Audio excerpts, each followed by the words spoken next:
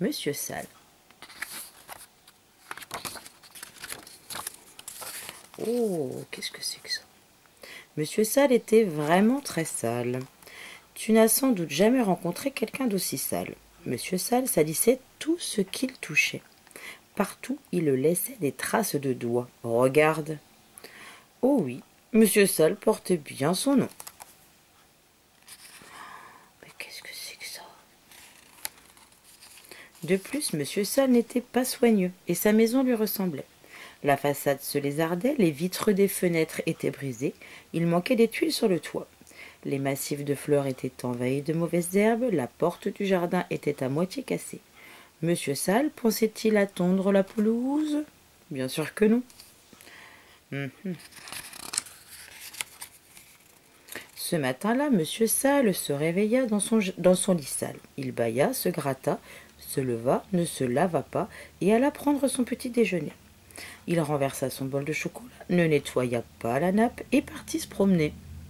Il trébucha sur un balai qui traînait dans l'allée depuis 15 jours. Derrière le jardin sale de la maison sale de Monsieur Sale, il y avait un bois très très grand, avec beaucoup d'arbres.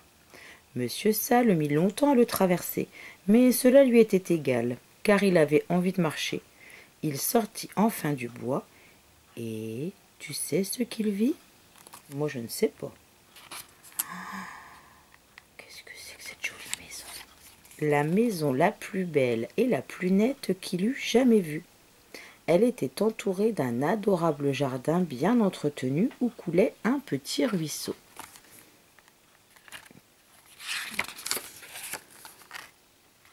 Dans le jardin, un monsieur taillait la haie. Il releva la tête lorsque Monsieur Sale s'approcha. « Bonjour, je suis Monsieur Sale, dit Monsieur Sale. »« Ça se voit, répondit le monsieur en le toisant du regard. Moi, je suis Monsieur Net. »« Et moi, je suis Monsieur Beau, ajouta un autre monsieur qui venait de sortir de la maison. Net et beau, dit Monsieur Net. Beau et net, dit Monsieur Beau.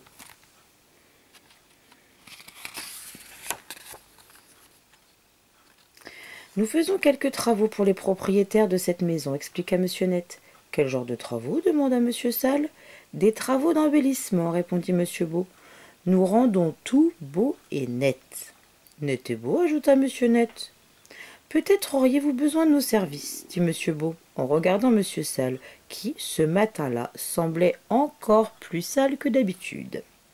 Mais je n'ai pas du tout envie que ce soit net et beau chez moi, répliqua Monsieur Sale. À cette seule idée, son visage s'assombrit. Il n'a pas très envie, Monsieur Sale. Allons donc, dit Monsieur Net. Sans blague, dit Monsieur Beau. Mais, dit Monsieur Sale. Venez, dit Monsieur Beau. Partons, dit Monsieur Net. Mais, dit Monsieur Sale. Il n'y a pas de mais, dit Monsieur Beau. Ils firent monter de force Monsieur Sale dans leur camionnette et prirent le chemin de sa maison. Eh bien, il y a tellement de bazar là-bas.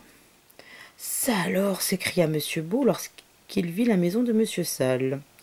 Alors ça, ajouta Monsieur Net. Quelle horreur, dirent-ils en chœur. Il faut agir, décida Monsieur Beau. Et avant que Monsieur Sale ait pu ouvrir la bouche, ils se mirent à courir çà et là autour de la maison. Il y a tellement de travail dans cette maison.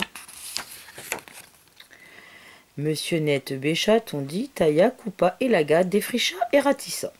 Jamais jardin ne fut plus net.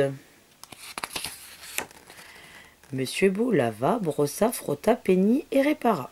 Jamais façade de maison ne fut plus belle. Oh, effectivement, elle est magnifique, la maison. Puis ils entrèrent tous deux dans la maison. Ça alors, dit Monsieur Beau pour la seconde fois de la journée. Alors ça, ajouta Monsieur Net pour la seconde fois de la journée. Ils se mirent à nettoyer la maison de fond en comble. Ils brossèrent, balayèrent, cirèrent et astiquèrent. Jamais maison ne fut plus nette, jamais maison ne fut plus belle.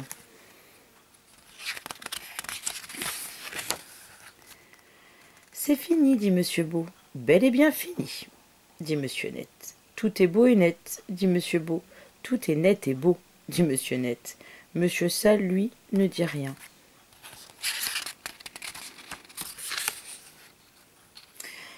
Alors Monsieur Net et Monsieur Beau regardèrent Monsieur Sale. « Vous savez à quoi je pense ?»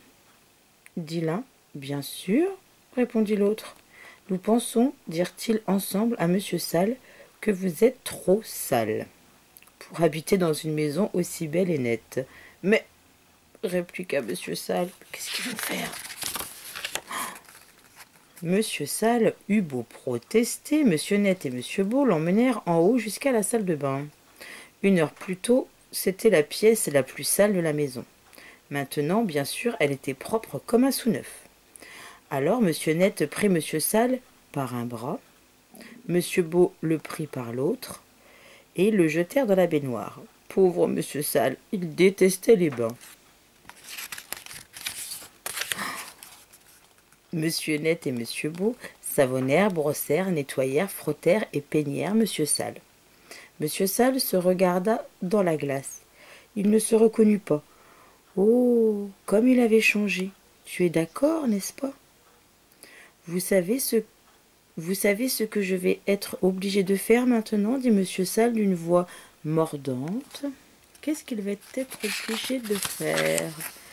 Non, répondirent Monsieur Beau et Monsieur Net, fort inquiets. Expliquez-vous. Je vais être obligé de changer de nom, dit Monsieur Sale, et il sourit. Monsieur Net et Monsieur Beau sourirent aussi. Puis Monsieur Sale éclata de rire, et Monsieur Net et Monsieur Beau éclatèrent de rire aussi. Ils devinrent les meilleurs amis du monde. L'histoire est finie. Alors, si tu es aussi sale que Monsieur Sale, attends-toi à recevoir la visite de 2 messieurs. Tu connais leur nom, n'est-ce pas? Monsieur Beau et Monsieur Net.